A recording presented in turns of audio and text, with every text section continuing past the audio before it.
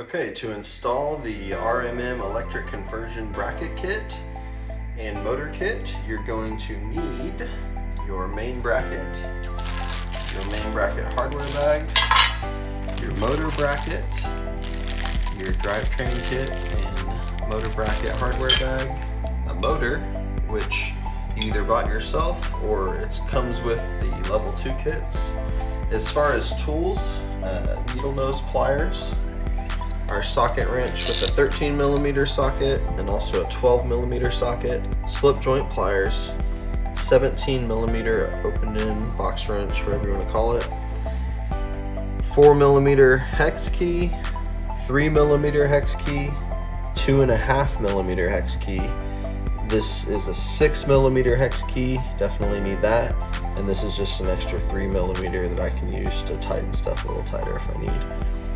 I'm actually going to be using a drill with a 6mm and a 3mm. That'll just speed up installation considerably if you have that. If not, you don't need that. Okay, I'm going to be installing on the Scott's Pro 18.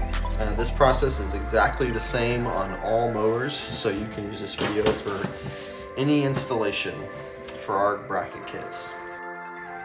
Okay, to start, we're going to remove the wheels. You'll need your 13mm socket and the 17mm box wrench. You can just stick that in there. You're going to grab this nut on the inside, right there, and then loosen this right here.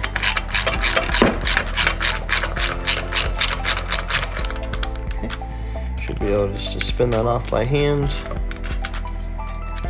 Set that aside. See, this is where the towel comes in handy because you can just set stuff down and it doesn't roll away. This whole assembly, just grab this and this plate and it should just pull out. Okay, go ahead and just set that aside for now.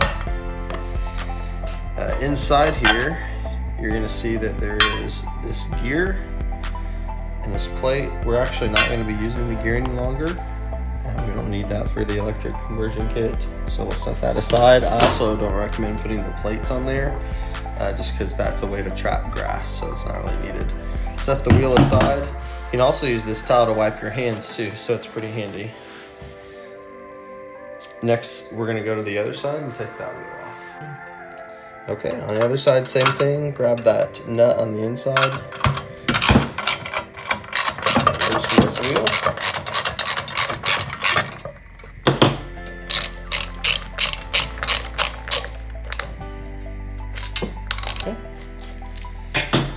Pull that assembly off, let the mower sit down, and the bed reel or the reel blade will be fine on the towel there.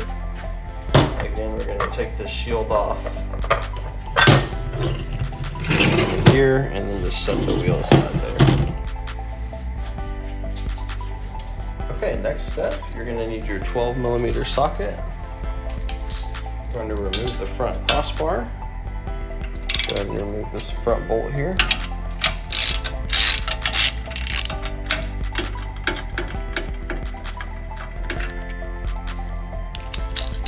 And same thing on the other side.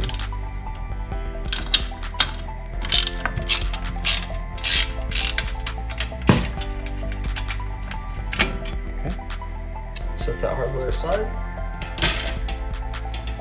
Okay, the next thing, we're going to grab our 13mm socket again. We're going to go to the bed knife bolts and you're just going to slightly loosen this. I would say only like half a turn, not much. Same thing on both sides. We don't want to mess with the bed knife much. We're just loosening this just barely so that we can get a little bit of flex.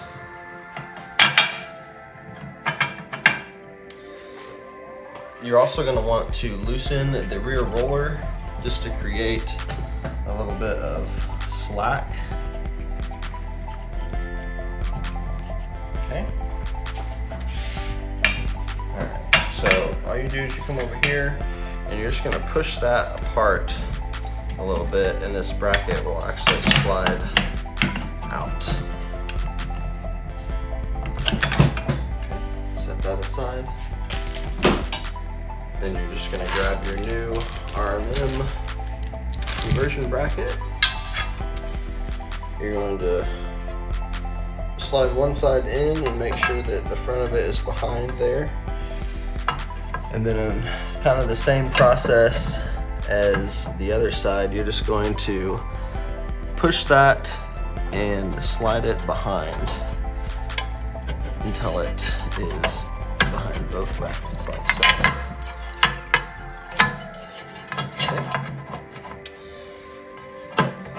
Alright.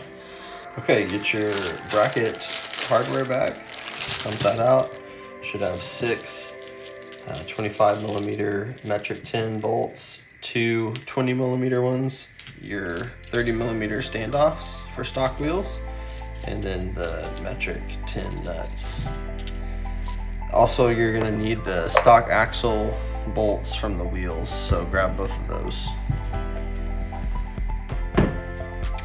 Now, if you're gonna run stock wheels, all you're gonna need to do is grab 4 of the 25 millimeter metric tin bolts, your standoffs, and then also these 20 millimeters. So just come over here to the side bracket, and you can see that you just have to line up the holes here.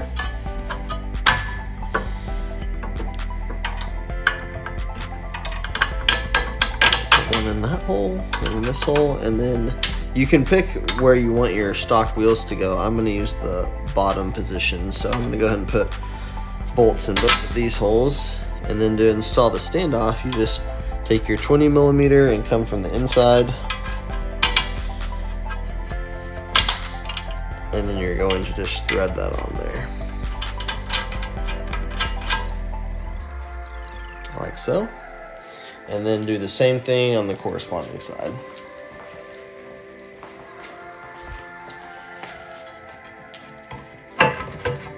Now, you might find that the handlebar will interfere with the bracket slightly. Just kind of move that out of the way while you're installing. It's not going to be an issue with the actual use of the bracket. It's just temporary while you're installing here. So put that there, this one here, and then the same thing, come with this bolt from the inside.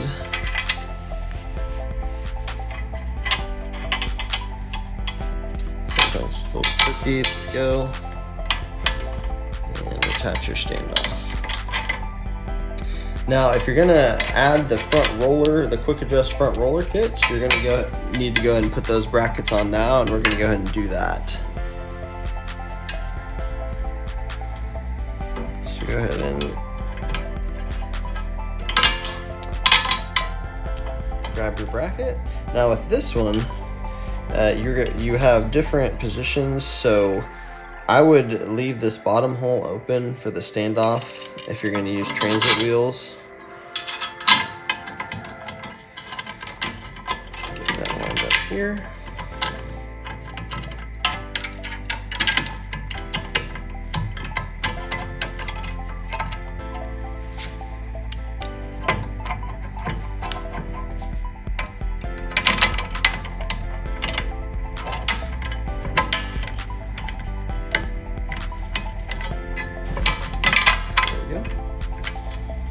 And then same thing, you're going to put this bolt on the inside here. And you might find this a lot easier to do if you just tip this back a little bit here.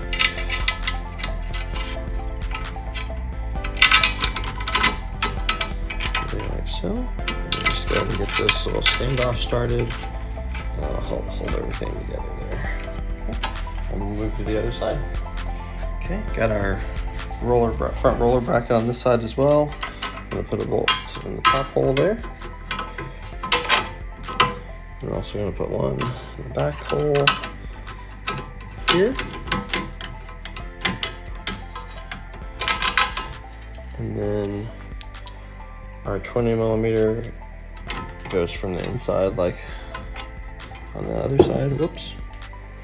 I'm going to trade positions with you here, cameraman.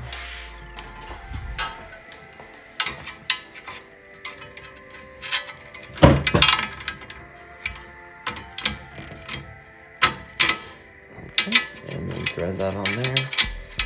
This is probably the most difficult part of the bracket install, so if this is stressing you out a little bit, don't worry. The rest of it is way more simple. All right, now once you have those, what I suggest to get all the nuts on is to go ahead and tip it up on its side like so, like this, and just kind of use the handlebar to, so bring your needle nose in here. You can see I'm just positioning the nut right under this bolt and spinning it so it'll get started. Might take you a couple tries, but don't worry, it's pretty easy to get going. All right, once you get it started, careful not to cut your hands on the reel blade. It's not super sharp, can be, but just be careful. And then we're gonna get one, this one right here.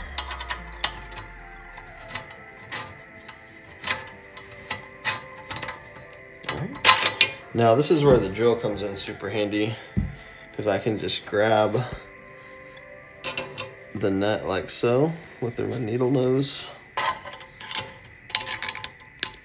I'm sorry about that. I can just grab my 17mm wrench and just easily tighten this up here. Now it doesn't need to be all the way snug yet, just close. Okay. Same with this one.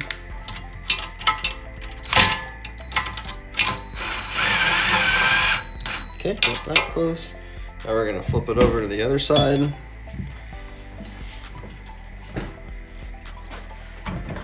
Okay.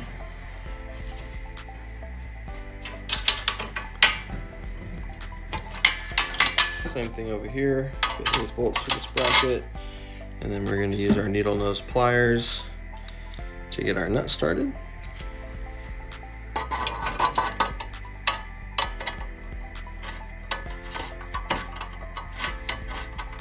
Okay, got that one started.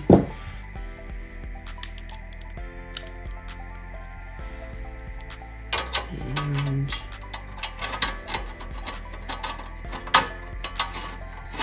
got that one started as well. Good. All right, now I'm gonna get my drill.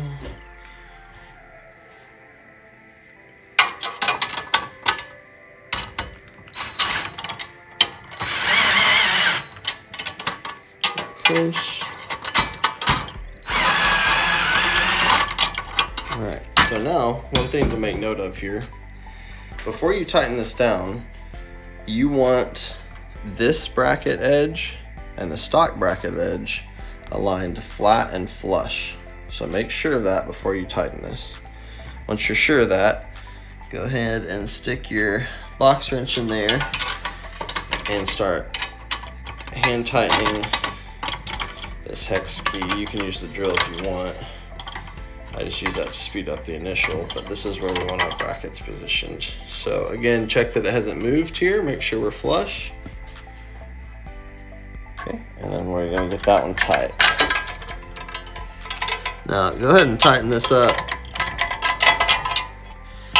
pretty darn tight. It should stay tight easily with the lock nut. Go ahead and move over to your other one here.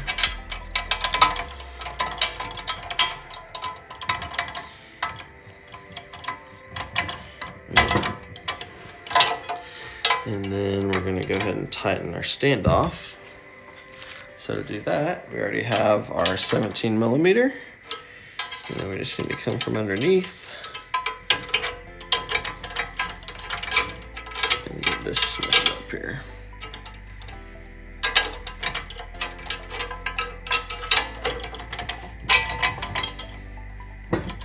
All right, make sure we're tight.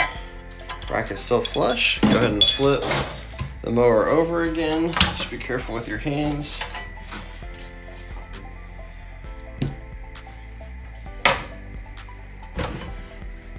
Okay.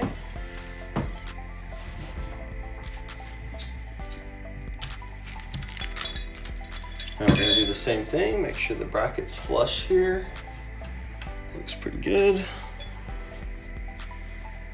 And tighten.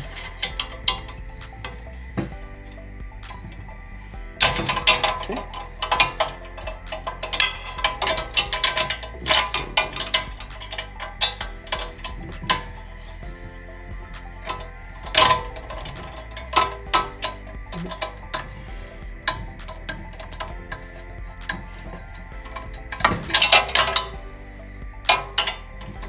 Sometimes you read that end, okay? And we're gonna tighten up this.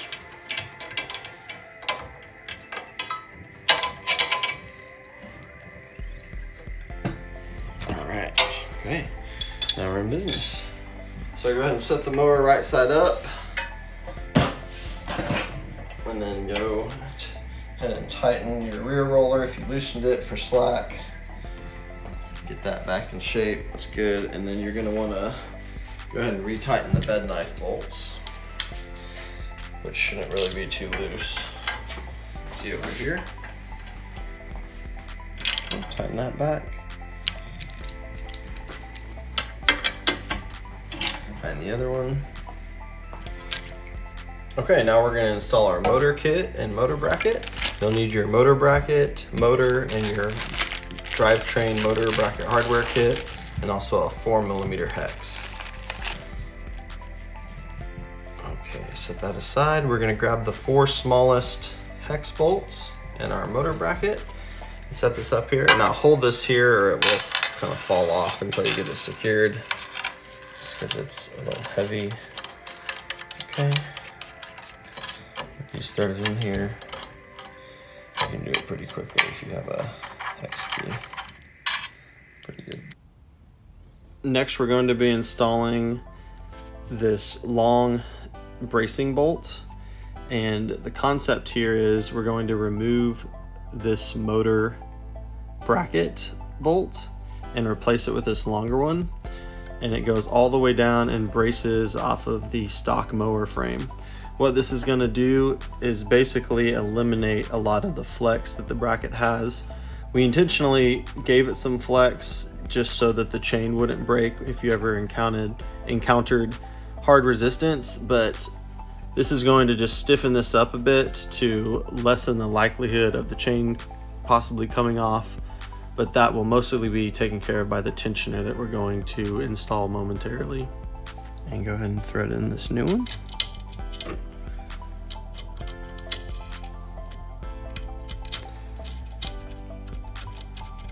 It should be a pretty good fit with the washer we've included. Depending on your setup, we'll go over what the fitment is supposed to be like. But basically, you want the bottom of this bolt contacting the frame. If it looks like it's too high, you can just take the washer out, but most setups will use the washer. So basically, once you've verified that it's touching, you just want to tighten this nice and tight. Don't go too crazy because this is aluminum, but it should be able to get pretty tight. This one.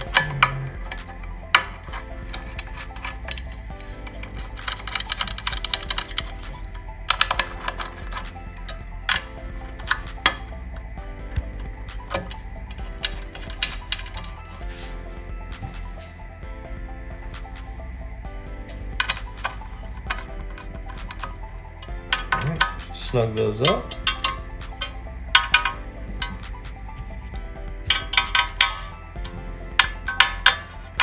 And you can just tighten those really good and hard hand tight and it should be fine. All right, now we're gonna got our chain here. Next thing we're gonna do is install our sprocket. So for this, you'll need your stainless steel shim tape, your sprocket, and this bottle of Loctite here. You also are going to need the 3mm and 2.5mm hex keys. Now, use a little isopropyl alcohol, spray this shaft down and clean it real good. You want to make sure that there's no grease on there from when you took off the sprocket, or the gear rather, from the stock drive. Once that's clean and dry, you're going to take your stainless steel shaft tape and you're going to basically wrap this around the shaft right about in the middle of it, about like that. So start by unpeeling it, which is a little bit tricky.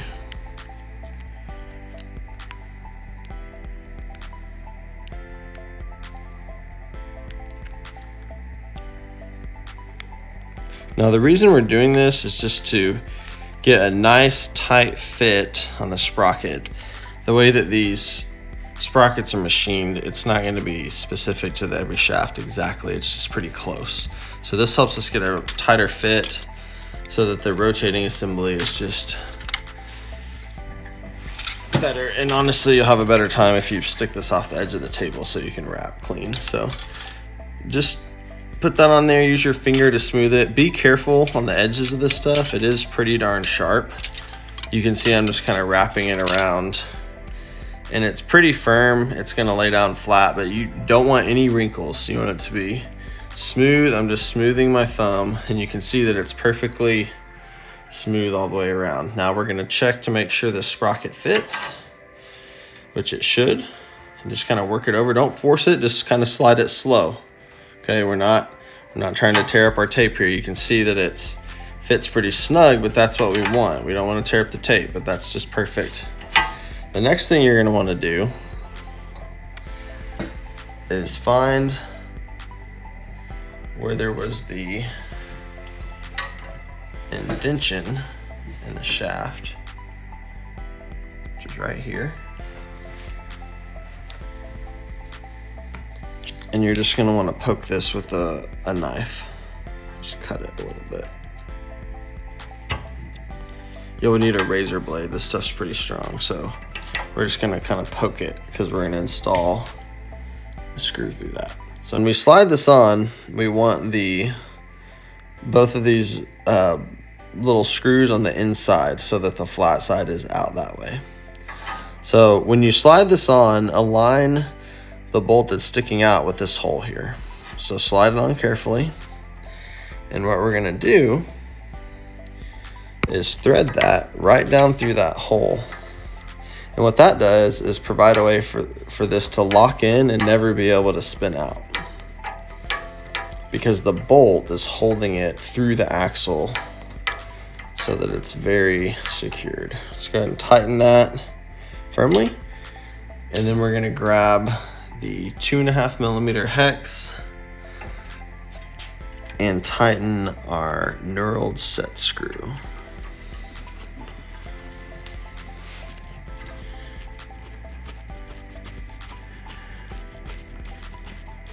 Okay, just put that firmly in there, dig it nice and deep, and just tighten it real good and tight. You don't want to break it off, but nice and tight.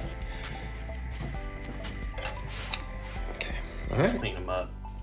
Okay, to install the tensioner, basically you just need to remove the bolt or the nut on the bottom. Should look like this here. And then you're going to just slip it down in the hole. Make sure that this nut on top is completely tight to the top of the bolt there. If it won't go through, you might need to use the drill bit to kind of aug it out a little bit, but it should be pretty easy to get it to fit in there. Like so. Now you can go ahead and thread this bottom nut on just a little bit, but you just want to leave it loose for now. All right, now that that's installed, you can go ahead and grab your motor, place it back there. You can put your chain on. Now, since the tensioner is on here now, this is going to be a little bit more difficult if you have a new chain. If your chain has been stretched out, it's not going to be a big deal. But if you have issues getting it on, basically what you'll have to do is just kind of roll the reel and the chain will pop onto the gears. It should be pretty simple though. If you have any issues with that, feel free to reach out and we can try to explain that, but it should be pretty easy to get on there. Go ahead and thread in your motor mount bolts.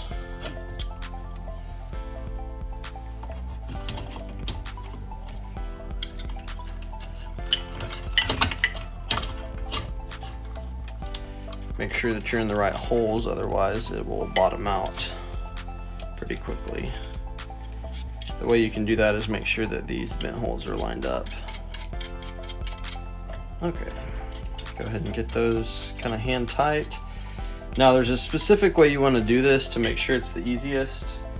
What I recommend is basically just grabbing the motor underneath, and go ahead and just kind of get it hand tight, pull the motor up just as tight as you can, nothing crazy, and go ahead and snug these up. Not anything super tight, just kind of enough to hold the motor. And then you're going to want to come under here and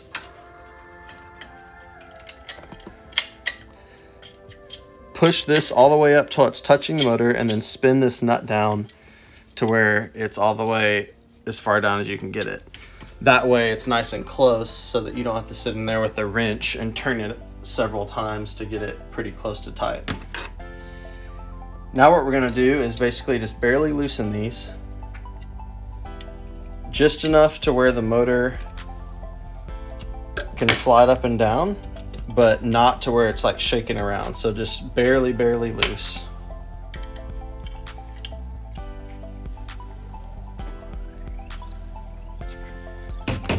The next thing you're going to need is your 13mm box wrench and a pair of needle nose pliers. Alright, the easiest way to tighten the tensioner once you have these bolts just slightly loose is to go from the back side right through here and grab the top of the nut with your needle nose pliers. This is the best angle, right through there like that. Okay, and then you're going to come around to the front. Take your 13mm wrench and you're going to turn this nut clockwise while holding the bolt, and you can see that that's tightening up the chain. Okay, getting tighter. Alright, so basically as far as the chain tension, what you want to see is in the middle about a 1/4 inch of deflection, which means from straight you can push it in about a 1/4 inch.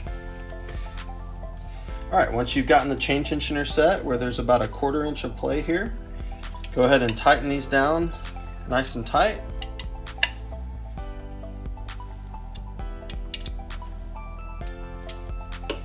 And then we're going to secure the chain tensioner.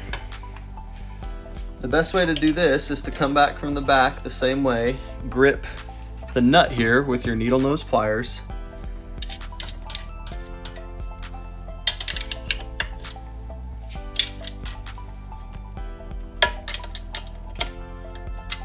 and then slowly turn this nut until you get it nice and tight.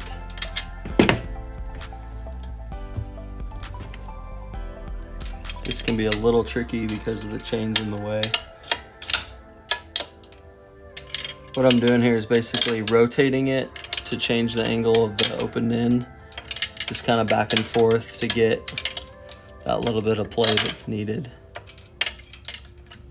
Alright, and then you'll notice it's starting to tighten up, and you want to tighten this pretty snug. You don't have to go crazy, but it could come loose with vibration. Alright, it's almost tight. Alright, that should be good. Alright, and just double check that your chain tension is still about a 1/4 inch. Make sure that the reel spins freely, that you don't have any issues. Go ahead and put your wheel back on if you're using stock wheels. And there's a little bit of a trick to putting this on. You basically just want to line it up right in this groove in the bolt here, and then you'll take your needle nose pliers and just kind of clamp down and it'll pop in. All right, and you should be in business.